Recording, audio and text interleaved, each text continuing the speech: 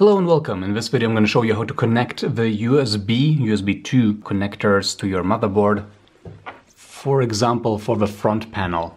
These ones are clearly USB 2 and we've got to figure out where to connect them to and where the cable is. We're going to do this with a more clean and more modern system as well.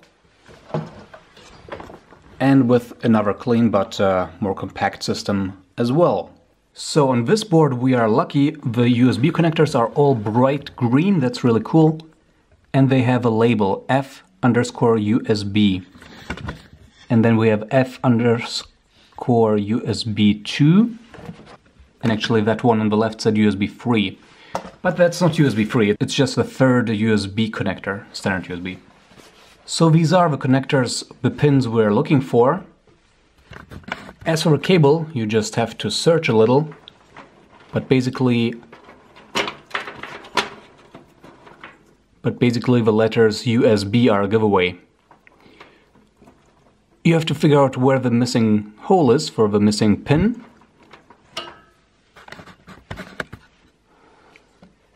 And on the motherboard it's always the top left one, in this case, on this motherboard. So we can just we can just plug it in there. Gonna film this one from the side. Remember to have clean and dry hands and to try to push it sideways. Don't apply pressure from the back or you might break the cables. Also don't let it irritate you that these green casings look much bigger. This is the right place to plug this in. You can shake it a little, wiggle a little, and done.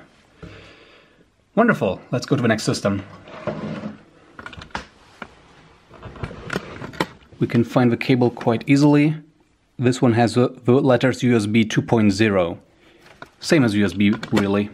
Only a really old system would have USB 1. I don't hope you have to suffer through that. And these ones not only have F_USB 123, they also have USB on the back of the pins, on the blue plastic. Really cool. So same as before, figure out where the missing pin is, and on the board it's the same, top left. And then just jam it in, holding it sideways.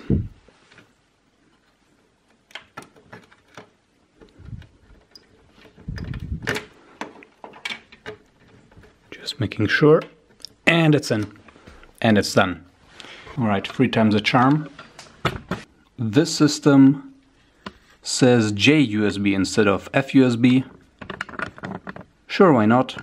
We can find them down here. And this one has the missing pin at the bottom right, so watch out. Don't assume every system is the same. And here we have the cable.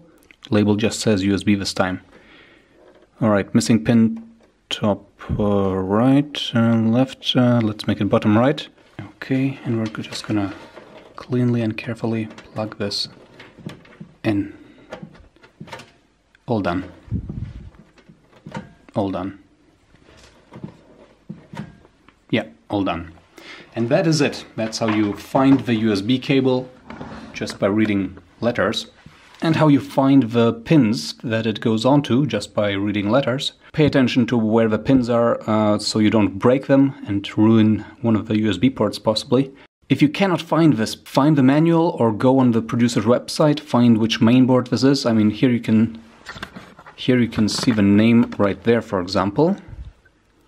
Just Google that thing and add manual and you will find the PDF.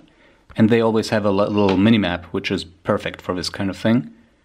It will show you exactly where to plug it in. Apart from that, please subscribe to this channel to support it, and I hope to see you next time. Until then, ciao!